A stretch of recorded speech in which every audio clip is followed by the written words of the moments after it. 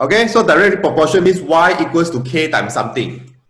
Okay, inverse proportion means when x go up, y will go down.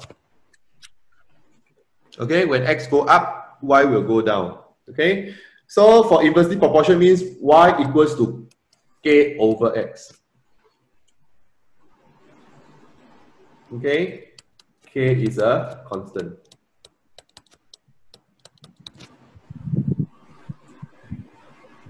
All right, same thing. I put in the 18 and the 4. 18 is equals to k over 4. K is equals to 64, I think. Yeah. So therefore, y is equals to 64 over x. Now, same thing, you sub it in, b, when x is equals to 12, y is equals to 64 over 12. And this guy is equals to 5/1. Okay, next. And y equals to 50. Okay, this one is not 64, sorry, my mistake. 18 times 4, 72.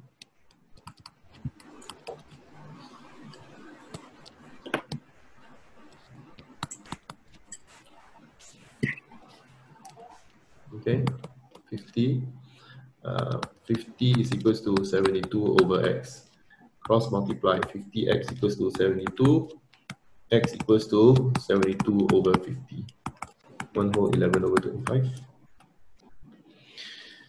So not all the time is x and y or something like that. So it's always the same thing. Once you see b inversely proportional to the square root of x. Yeah. So you write down b equals to inverse proportion. So it's k over square root of x, where k is a constant. Okay. So same thing I put inside. 18 is equals to k over square root 4. K equals to 36. K is never your answer. Remember to put back. Therefore, for your A, B is equals to 36 over square root x.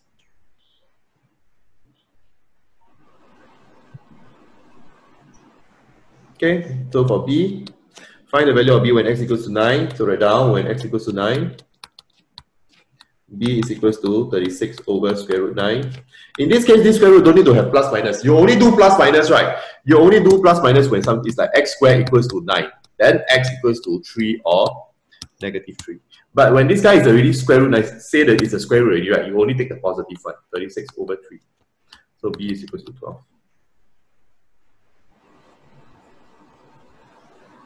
Okay, so for C, when B is equals to 2/1 over 4, 2/1 over 4 is equals to 36 over square root x.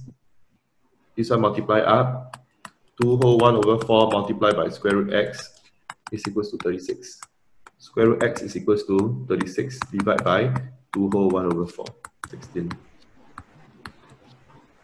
This one I know you all sure make mistake. What? Square root x equals to 16. X equals to 16 square. Okay.